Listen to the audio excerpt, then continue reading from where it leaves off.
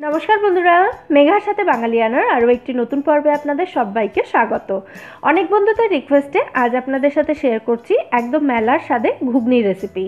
Normally आमरा घुगनी बानानोर समय मटरटाके आगे प्रेसार कुकार बा कड़ाइते सेদ্ধ करे निये बाकी प्रसेसटा पुरोटाई आमरा कड़ाइते रान्ना करी, किन्तु आज एकदम कम समये एई सुस्वादु घुगनी तैरी करार जोन्नो पुरो रान्नाटाई आमि प्रेसार कुकारे करे देखाबो जाते एटा एकदम झटपट तैरी हये जाय।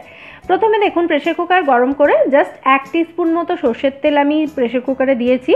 तेलटा भालो करे गरम हये गेले एर मध्य आमी दिए दिलाम 1 टीस्पुन मतो गोटा जिरे, दुटो छोटो एलाच दिलाम, एलाचगुलो अवश्यई फाटिये दिते हबे, दुटो लवंग एबं दु टुकरो दारचिनी दिलाम और साथे दिए दिচ্ছি একটা तेजपाता। एबार এই জিরের কালারটা চেঞ্জ হয়ে যাওয়া পর্যন্ত এই ফোড়নটাকে ভালো করে ভাজা হতে দিতে হবে। তারপর এর মধ্যে দিয়ে দিচ্ছি আমি একটা বড় সাইজের পেঁয়াজ কুচি। পেঁয়াজের কালারটা চেঞ্জ হওয়া পর্যন্ত এটাকে খুব ভালো করে ভেজে নিয়ে তারপর এর মধ্যে দিয়ে দিতে হবে আলু। একটা মাঝারি সাইজের আলু আমি একটু বড় ডুমো করে কেটে নিয়েছি। বাঙালির ঘুগনি কিন্তু আলু ছাড়া একেবারেই অসম্পূর্ণ, তবে আপনারা চাইলে আলু ছাড়াই ঘুগনিটা করতে পারেন। আলুটা হালকা করে ভাজা হয়ে গেলে এর মধ্যে আমি দিয়ে দিচ্ছি 1 টেবিল চামচ মতো আদা রসুন কাঁচা লঙ্কা বাটা। আদা রসুনের কাঁচা গন্ধ চলে যাওয়া পর্যন্ত এটাকে ভালো করে ভেজে নিতে হবে। তারপর এর মধ্যে দিয়ে দিতে হবে 1/4 টিস্পুন মতো হলুদ গুঁড়ো আর স্বাদ মতো লঙ্কা গুঁড়ো।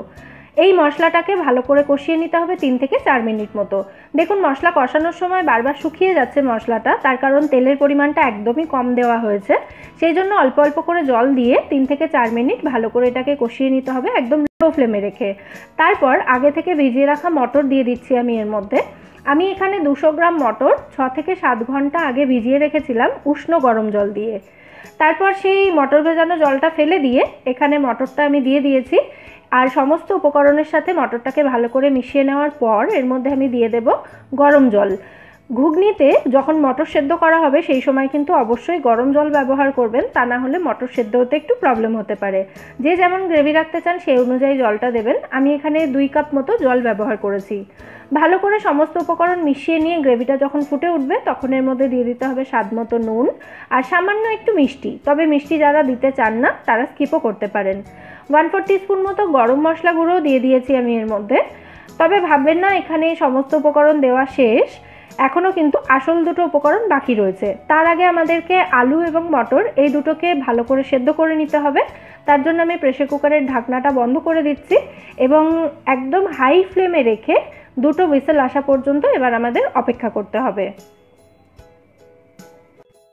তবে কিছু কিছু মটর কিন্তু সেদ্ধ হতে একটু বেশি সময় নেয়, সেক্ষেত্রে দুটো হুইসেলের জায়গায় 4টে হুইসেলও দিতে হতে পারে। অবশ্যই কিন্তু দুটো হুইসেল আসার পর চেক করে নেবেন যে মটরটা ঠিক করে সেদ্ধ হয়েছে কিনা। যদি সেদ্ধ না হয় আরও দুটো হুইসেল দিতে পারেন। এখানে একদম হাই ফ্লেমে দুটো হুইসেল এসে গেছে। এবার আমি গ্যাসের ফ্লেমটাকে একদম লো করে দিচ্ছি আর এই লো ফ্লেমে রেখে এই প্রেসার কুকারটাকে দমে রেখে দিতে হবে 5 মিনিট মতো। 5 মিনিট একদম লো ফ্লেমে দমে রাখার পর আমি গ্যাসের ফ্লেমটা একদম বন্ধ করে দিলাম। তবে এক্ষুনি কিন্তু প্রেসার কুকারটা খুলবো না। প্রেসার কুকারের ভেতরে যতটা প্রেসার আছে সবটাকে আপনা আপনি বেরিয়ে যেতে দিতে হবে, তারপর এই প্রেসার কুকারটা খুলতে হবে। যখন দেখবেন প্রেসার কুকারের ভেতর থেকে সমস্ত প্রেসারটা আপনা আপনি বেরিয়ে গেছে তখন প্রেসার কুকারের ঢাকনাটা খুলে নিতে হবে। তারপর ঘুগনিটাকে খুব ভালো করে নাড়াচাড়া করে দিচ্ছি। দেখুন আলুগুলো কিন্তু একটুও গলে যায়নি, সবটাই কিন্তু গোটা গোটাই রয়েছে, অথচ খুব ভালো সেদ্ধ হয়ে গেছে। এই সময় চেক করে নেবেন যে মটরটা ঠিক করে সেদ্ধ হয়েছে কিনা।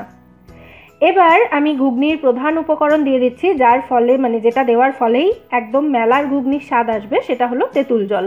1/2 কাপ মতো এখানে তেঁতুল জল আমি ব্যবহার করলাম। একটা গোটা পাকা তেঁতুল খোসা ছাড়িয়ে আমি সেটাকে কিছুটা জলে ভিজিয়ে রেখেছিলাম। তারপর সেই জলটা ভালো করে চটকে নিয়েছি তেঁতুলগুলো, তারপর সেই জলটা ছেঁকে নিয়ে সেই জলটা এখানে ব্যবহার করেছি। আর সঙ্গে দিলাম এখানে 1 টেবিল চামচ মতো ভাজা মশলা গুঁড়ো। গোটা জিরে, গোটা ধনে, শুকনো লঙ্কা এবং তেজপাতা একসঙ্গে শুকনো কড়াইতে ভালো করে ভেজে নিয়ে তারপর সেটাকে গুঁড়ো করে আমি এখানে 1 টেবিল চামচ সেটা ব্যবহার করেছি। এই সময় দেখুন আমি মটরগুলো দেখিয়ে দিচ্ছি, এগুলো কিন্তু একদম পারফেক্টলি সেদ্ধ হয়ে গেছে। আমাদের ঘুগনি কিন্তু এখানে একদম রেডি সার্ভ করার জন্য। এখানে আমি যে ভাজা মশলা গুঁড়োটা ব্যবহার করলাম সেটা কিভাবে তৈরি করতে হয় তার একটা রেসিপি ভিডিও অলরেডি আমার চ্যানেলে রয়েছে, চাইলে আপনারা দেখে নিতে পারেন। আমি সেটার লিঙ্ক ডেসক্রিপশন বক্স এবং কমেন্ট সেকশনে দিয়ে দেবো। আর এই ঘুগনিটাকে একদম মেলার স্টাইলেই আমি সার্ভ করার জন্য ওপর থেকে একটু তেঁতুল জল, একটু পেঁয়াজ কুচি এবং সামান্য একটু ভাজা মশলা গুঁড়ো ছড়িয়ে দিলাম। চাইলে একটু ধনেপাতা এবং কাঁচা লঙ্কা কুচিও দিয়ে দিতে পারেন। আর এই ভাজা মশলা গুঁড়ো এবং তেঁতুল জল ছাড়া কিন্তু ঘুগনিতে মেলার ঘুগনি সেই সাদানা একেবারেই সম্ভব না। এ দুটো অবশ্যই দিতে হবে। তাহলে অবশ্যই আপনারা বাড়িতে এটা ট্রাই করুন এবং আমায় জানাবেন রেসিপিটা আপনাদের কেমন লাগলো। রেসিপি ভালো লাগলে ভিডিওটাকে লাইক এবং শেয়ার করে প্লিজ আমার চ্যানেলটা সাবস্ক্রাইব করে নেবেন যদি এখনও না করে থাকেন। ফিরে আসবো নতুন কোনো রেসিপি নিয়ে। সবাই সুস্থ থাকবেন, ভালো থাকবেন এবং সবাইকে খুব ভালো রাখবেন।